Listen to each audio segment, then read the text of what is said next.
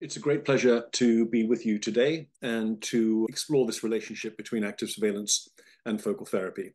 My name is Mark Emberton. I'm Dean of the Faculty of Medical Sciences at UCL, and I believe and assert that active surveillance will get less and focal therapy will increase with time. And I'll try and explain why I think that might be. So first of all, let's just reflect on active surveillance. It's a non-standardized approach to care. None of us do it the same. I think we'd all agree on that. And therefore, it's a kind of difficult thing to research and indeed understand. The ways into surveillance vary. The ways out of surveillance vary hugely. I think we'd all agree it's a strategy to mitigate the impact of overdiagnosis by reducing overtreatment or at least deferring treatment in some individuals. I think we'd all also agree that it's a safety net for poor risk stratification. Some centers report 50% upgrading from biopsy to radical prostatectomy. That's a 50% error rate in terms of the risk stratification precision. Half the patients are incorrectly risk stratified. Active surveillance allows you to correct that by monitoring the putative low-risk patients in case you've got it wrong. And some people have a 50% chance of doing that. And I think active surveillance is also a response to a medical error. And we might not all agree on this, but if no benefit can result from a diagnosis of microfocal Gleason 3+3, if it doesn't change the date on which you are destined to die, then all we can do is incur cost and confer harm on the individual and the healthcare system.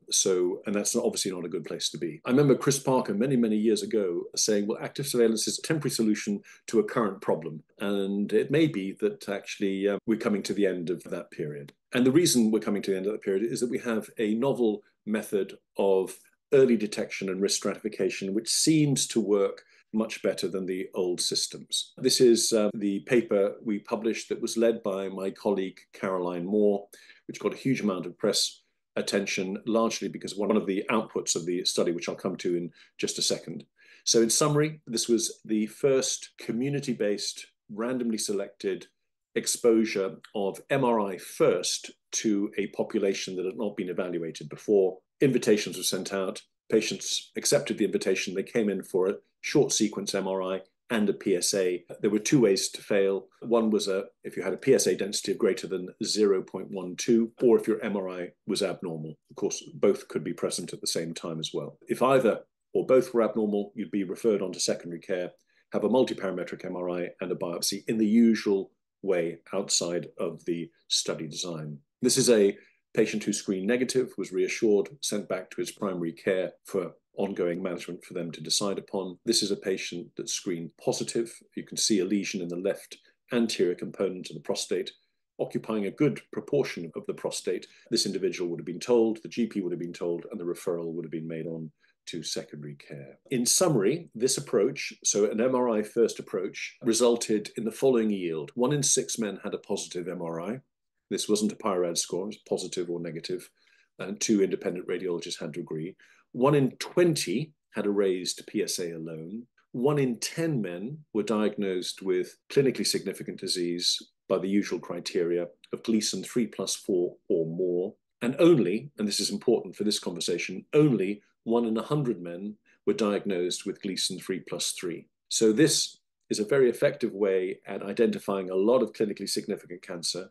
Remember, these lesions are all visible, and there's only a 1 in 100 chance of labeling somebody as having Gleason 3+3. The reason that this got a lot of press attention is that 2/3 of the patients with clinically significant disease had a normal PSA, suggesting that a PSA-first strategy is likely to be very ineffective at identifying bulky, visible disease that is grade group 2 or more. So what cancers did we find? Well, I think MRI seems to detect cancers that would normally attribute to high risk and normally want to treat. Remember, all of these had targeted biopsies because they were all lesions. It was the lesion that got you referred. And it's quite possible that the Gleason 3+3s may have underreported pattern 4 within the lesion, as most lesions do contain pattern 4. And the reason that I think this is going to change, and fueling this change, is going to be an increase in the role of MRI as an early detection strategy. In the UK, we're about to launch a screening study in which MRI-first approach is going to be evaluated formally over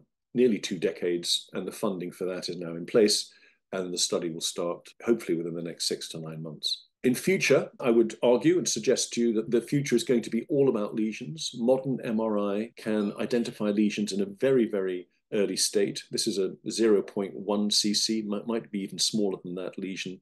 It's almost certainly a cancer. We have three options. We can observe it, we can biopsy it, or we can treat it. But all three options involve some aspect of lesion management. We know that lesions progress. In this study of our MRI-based active surveillance, we know that if you have visible Gleason 3+4 disease, you do not spend long on active surveillance. If you have invisible Gleason 3+3 disease, you spend a long time on active surveillance. So visibility seems to matter. We know also that visible lesions are associated with much higher Gleason grade, obviously with much higher burden. These are bigger cancers. Normally a visible lesion has at least 100 million cancer cells. And we also know, that I'm not going to show you today, that the gene expression is very, very different in visible versus non-visible lesions. And you'd expect that to be the case. Lesions differ in terms of their epidemiology. This is a lesion I've been watching since 2018 in the left anterior horn of the prostate. And you can see that over 5 years, it hasn't shifted. The patient's PSAs remain the same. This cancer is being held in check by the person's immune system.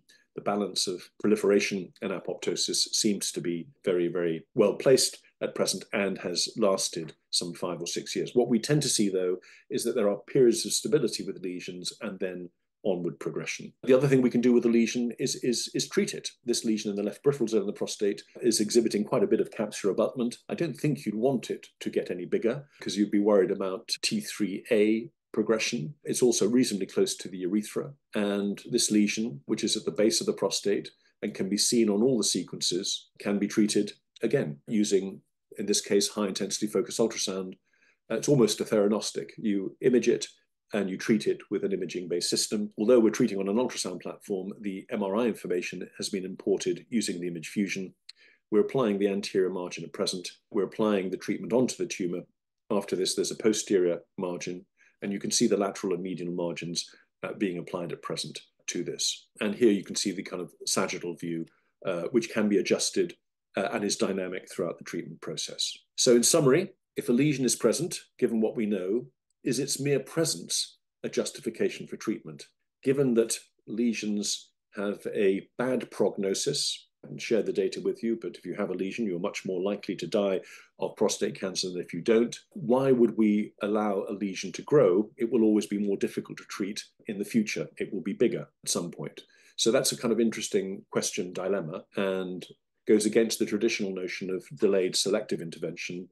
Can we risk stratify lesions as progressors or non-progressors? Can we get some sense of whether this lesion is likely to remain stable over several years or indeed is destined to grow and proliferate?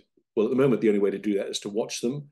We do that with lots of lesions. Some progress quickly, some progress don't. We need to know why that is. And it may be that the gene expression within the lesion or the germline genetics of the individual, or indeed the immune system of the individual, may be important in that. And the other important thing in lesion management will be predicting whether or not a second or third lesion will occur. So in other words, where we are in the story. Are we at the beginning, middle, or end of the story? Has this lesion been present for 10 years and we're just spotting it now? Or has it just appeared and others are destined to appear over the next year or two? And again, here, the germline information, but also the information of the gene expression within the prostate tissue might again be helpful. So thank you. I hope that's been stimulating and slightly provocative and will form a basis for discussion later on today. It's been a pleasure speaking to you.